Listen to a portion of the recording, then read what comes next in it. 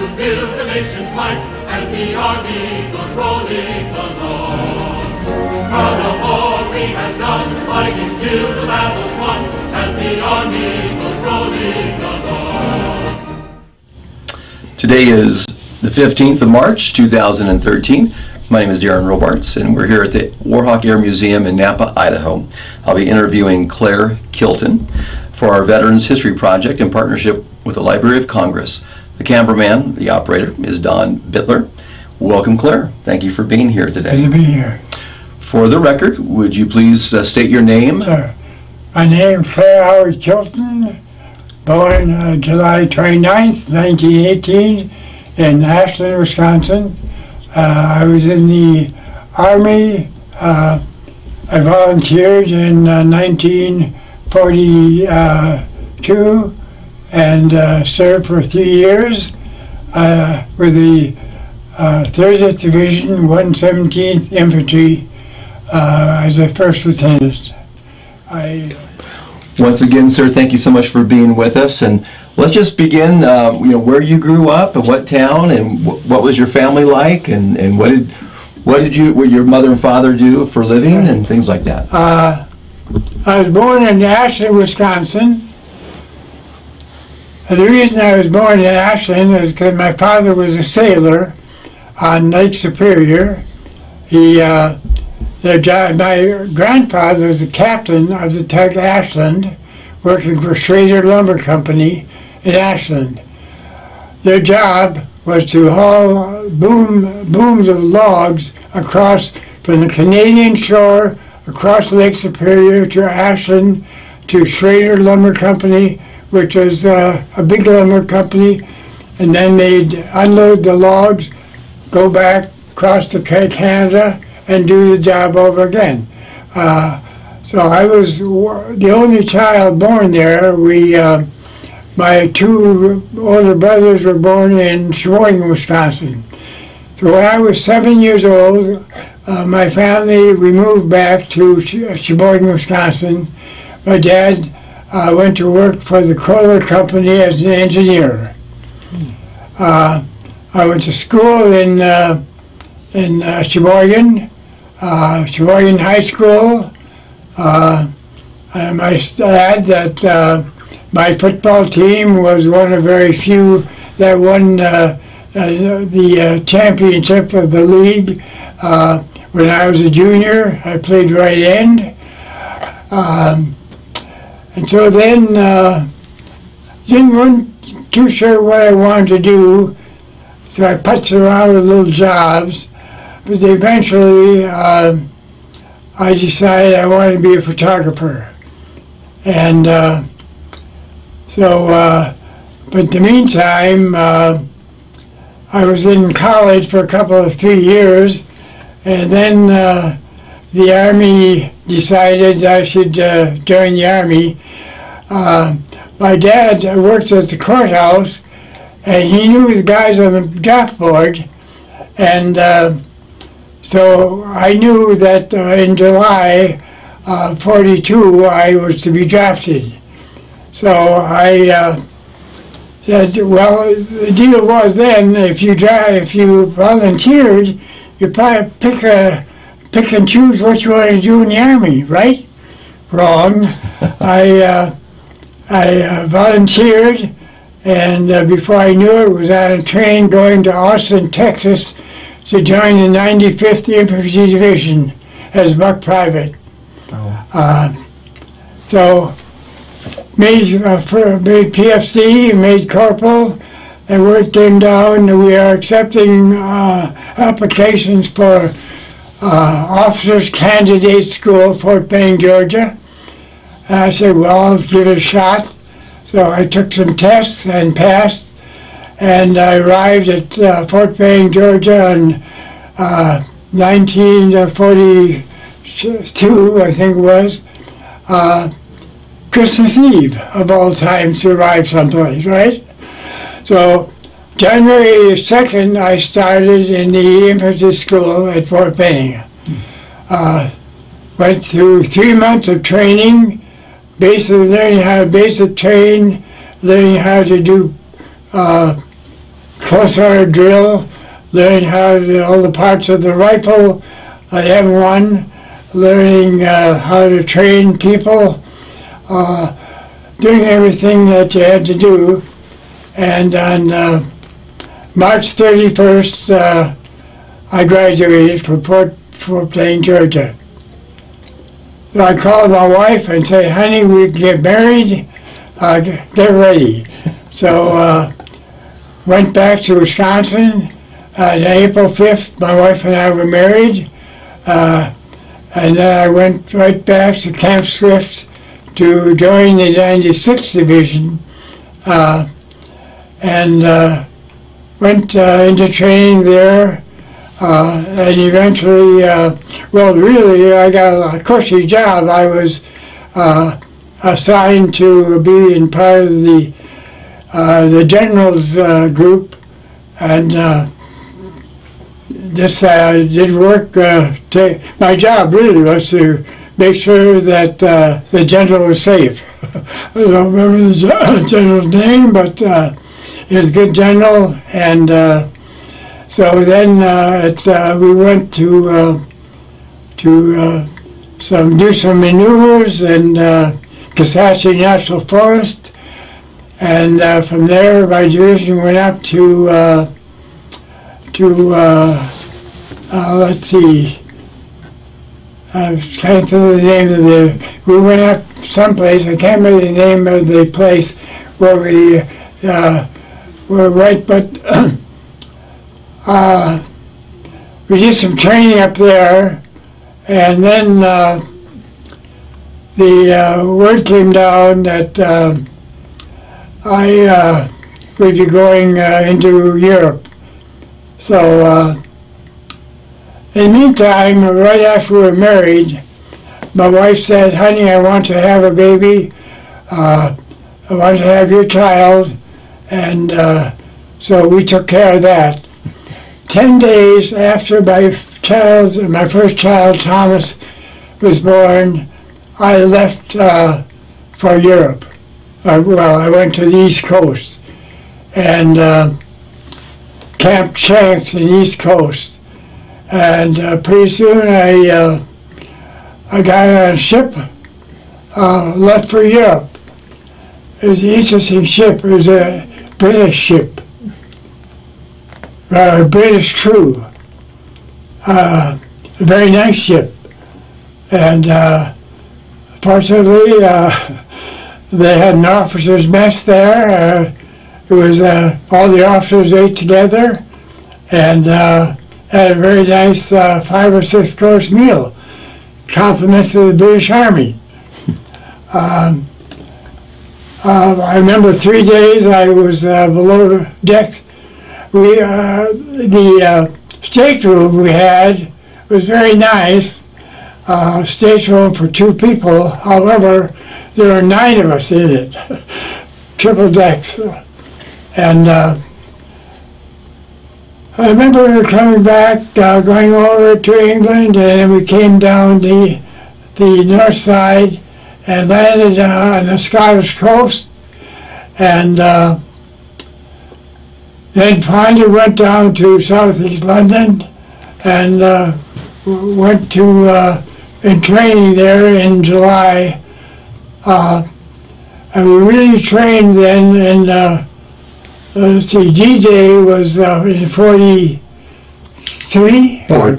Yeah. 44. 44, yeah, right. Okay, so I enlisted in 43.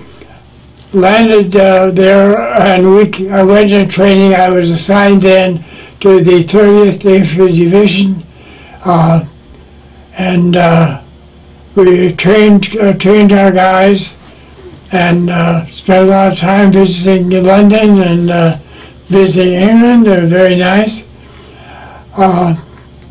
Could I just, I'm going to interject a question here. What? I'm going to interject a question here about your training for D-Day. Yeah. Obviously, there was something, the Army was preparing for the invasion and all of that. So what was your training like during that time? Those days, because of World War I, we wore gas masks. That was basic training. basic uniform was gas mask. And so part of our training was we'd be out in the field, any place doing anything, and gas, gas, gas. See how fast we put on the gas mask. And but then, let's see, I was assigned again to the 30th Division, and then we landed in Europe, in Normandy, D+10, and in hedgerows. And I remember vaguely seeing, well, a lot of the shot up buildings and villages, and Saint-Mir and Greece was one of the little towns I saw. They showed me, and later on it was in a movie where a paratrooper landed on a church steeple in Saint-Mir, and that was made in a movie later on. But I got into the fighting in the hedgerows. My first, I still remember seeing my first German dead soldier laying next to the field, laying down the crowd there. We were fighting from hedgerow to hedgerow to hedgerow. If you're familiar with hedgerows, the French did not have fences around their fields. They had hedgerows in a field of about maybe 100 square yards. And so about, I was there for a while fighting and not getting wounded or anything, but then one day I was standing, with a sergeant next to me. We were trying to figure out where the German machine gun was firing from, and I pointed, and I think it was right about there, right? Put my hand down, my hand felt warm, down the gun, blood in my hand. The bullet went through up here, at the bicep, came out of the tricep, didn't feel a thing. I thought, well, I'll go back to the aid station and put a Band-Aid on me, and I'll go back to join the group, run my company, right? At that time, I was a platoon leader. Well, I went back to the battalion aid station. Then I went back to the regiment hospital, and they gave me some medication and said, well, what's next? They said, you're going back to England. There's too much, well, we can't treat you here. Everybody goes back to England who's wounded. So I have a letter here that I wrote from Kilton to my family when I landed in England. It's this one right This there. one right here.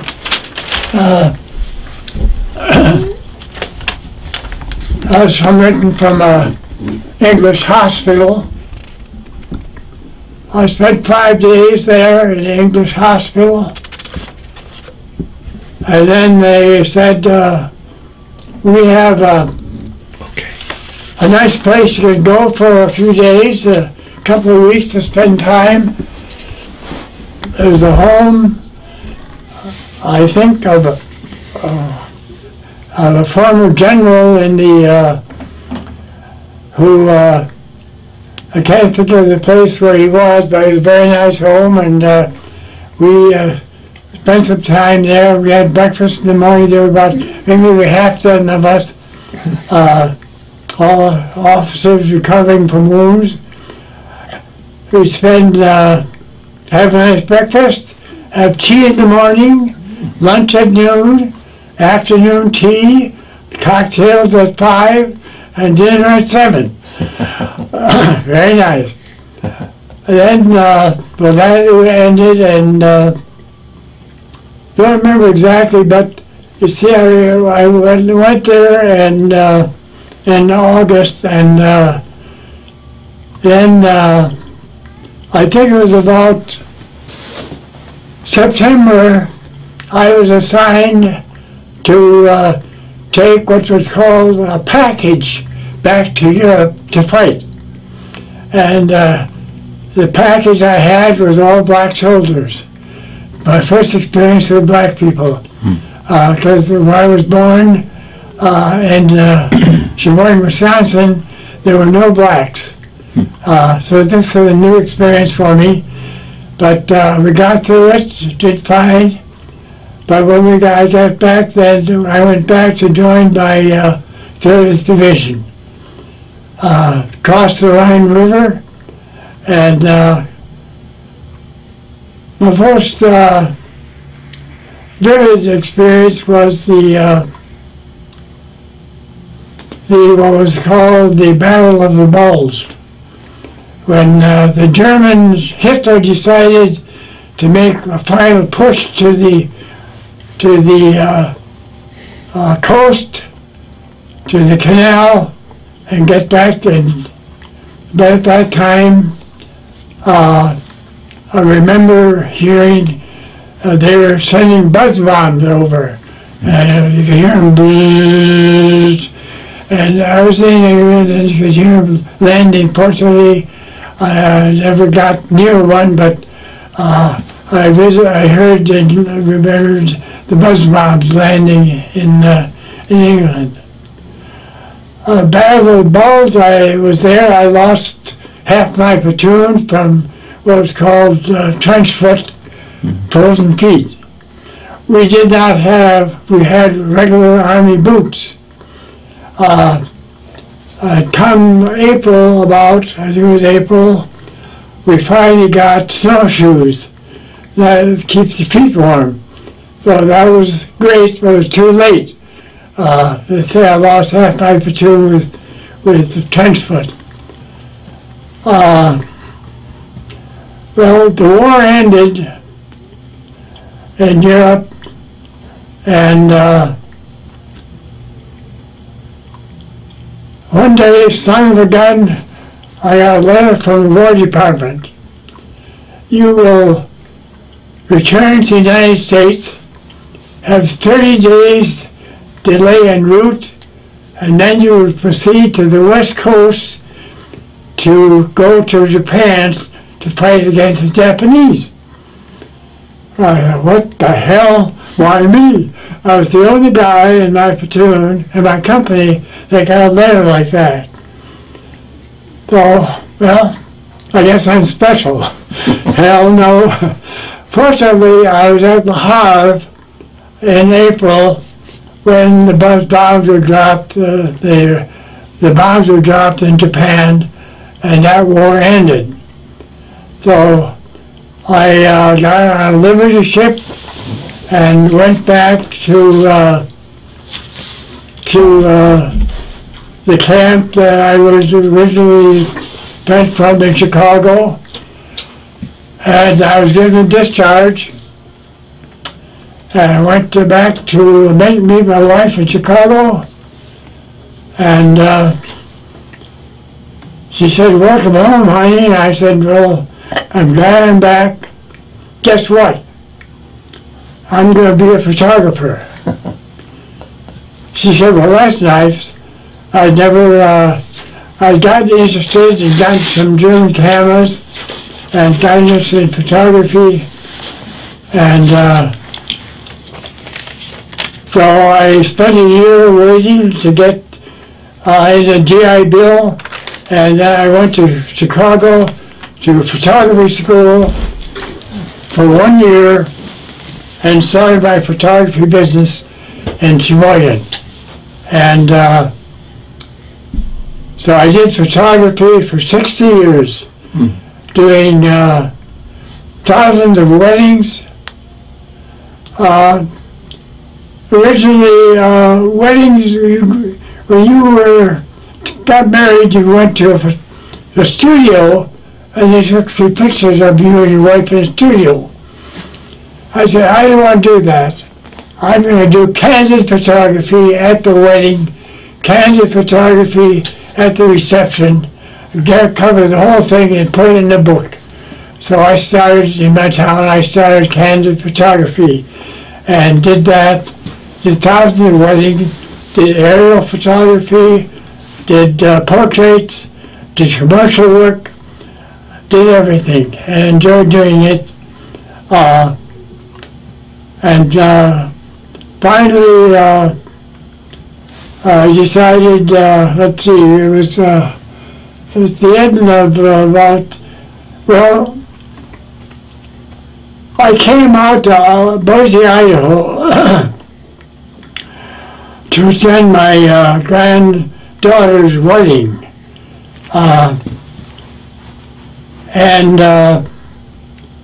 I was there. The afternoon that I got here, well, next day I went shopping. My son-in-law, and he said, "Claire, how about playing golf this afternoon?" And I said, "Yeah, sounds good to me, Bob." So we went shopping in the afternoon, and but I said, "Go. I don't feel well. Something wrong. I'll take a nap."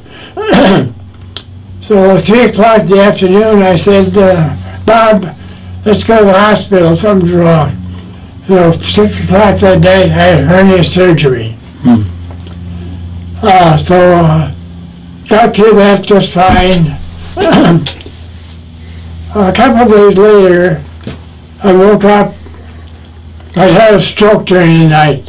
I couldn't move my right leg, my right arm. And so that was, at that time then, we decided, my wife and I, we had been living in Sheboygan, decided to stay and live in Boise, Idaho. And that's why I'm here now, because we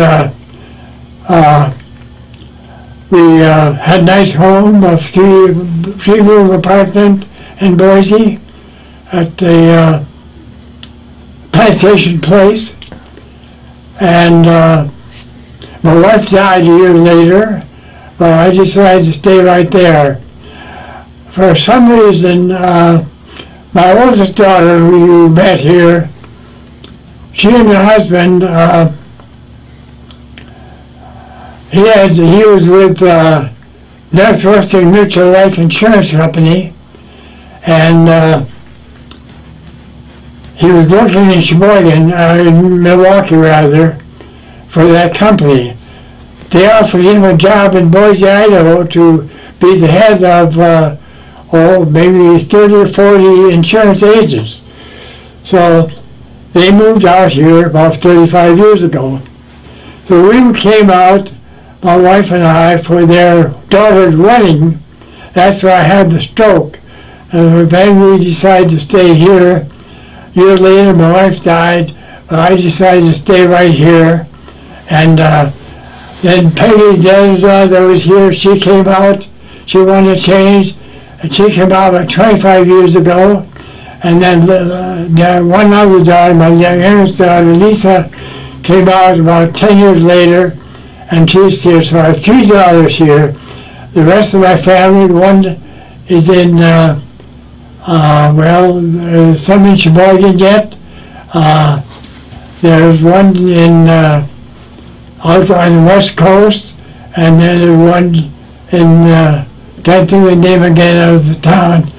But that's why I'm here, and that's the story. That's it. Well, you got it. Can we revisit one thing though? Yes. Is that okay? Well, we want to know how you received your silver star. You have your silver star there on your, Yes. your pocket there. And I'm sorry, but I just cannot remember the exact details about what had happened. I just, I told you about the wound. But the Silver Star was just for exemplary service, good leadership, the time that I was in there, it wasn't any particular one item. It was just my total leadership ability. There's another thing I think they put in there under the definition of a Silver Star is gallant bravery as well. Right. So obviously you did something above the call of duty. So well, apparently I did. In fact, I'm sorry, but I just can't give you any detail on it. I just can't remember exactly what it was all about. Okay. Yeah. Well, one of the things that we want to know is about this photo right here. You're here on the end. Yes. Why are you all assembled there? Well, those are all people from my regiment, and they were all being there to receive either Purple Hearts or Silver Star or Bronze Medal. Okay. Yeah, they were all getting medals of some sort. Do you know where in Germany this was? No, I'm not sure what it was. Okay. Couldn't tell you. Right. Yeah. Do you remember about what month or year it was that you received Well, that? it should have been, let's see, 1944. It was during the war. I don't think it was after the war, still during the war. 1944 sometime. Okay. Yeah. All right. Okay.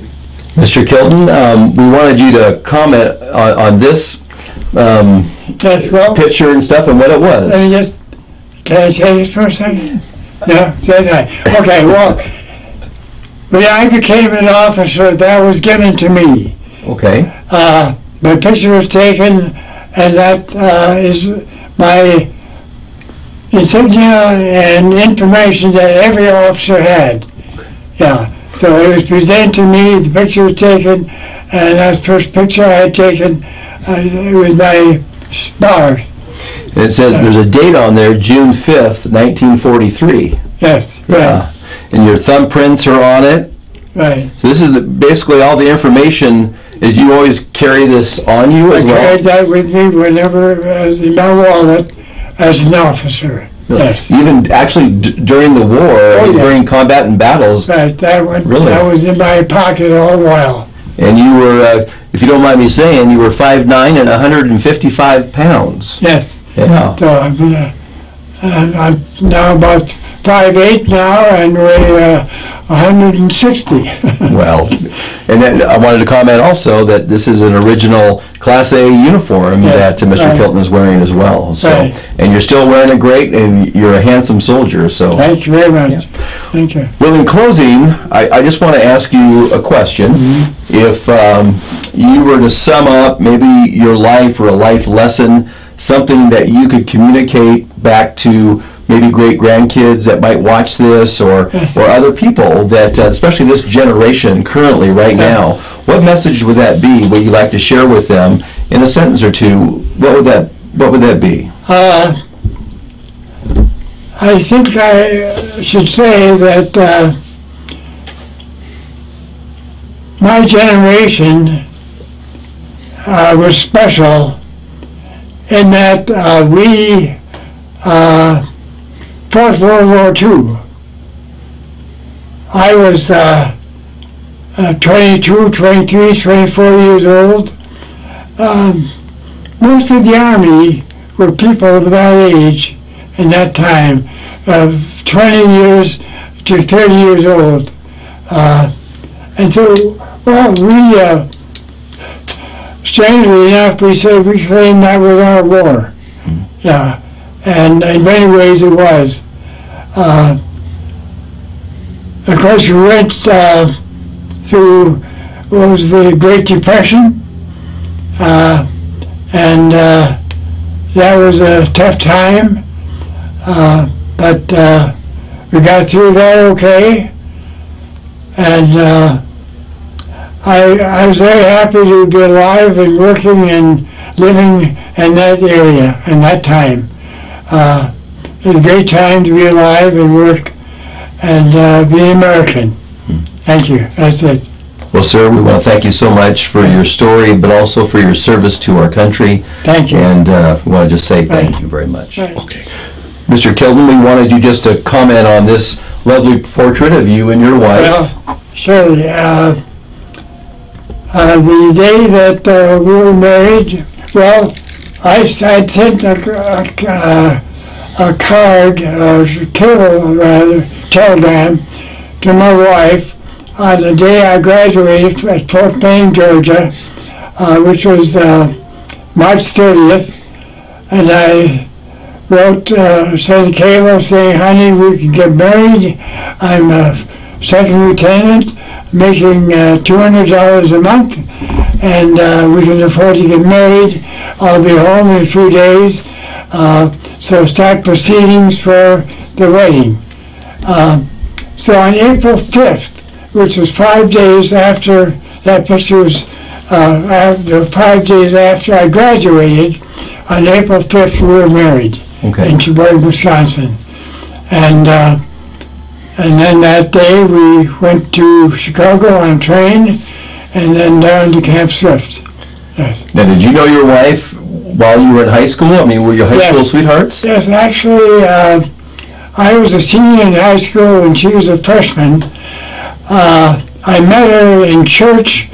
We were members of the youth group, Comrades of the Way.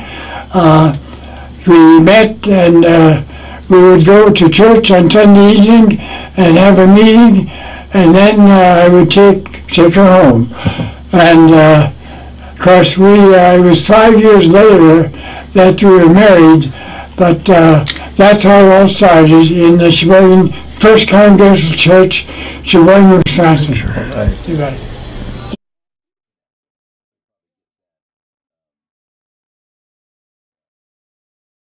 Sir, we wanted you to also comment about this lovely Christmas card, obviously, that you sent. Thank you, and I'm sorry, but I've forgotten about it. It has a 30th Division insignia on the inside.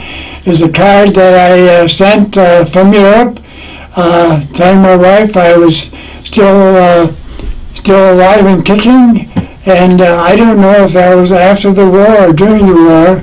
There's no date on it, is there? Well, it says for Victory Home, Germany, Belgium, Holland, France, and England. So after the war, but I'm very surprised about it and happy to see that it sent. I'm sure that she was happy to get it. Well, and it's in great shape as well. I'm going to see if there's a date on here really quick, and there's not a date on there. So.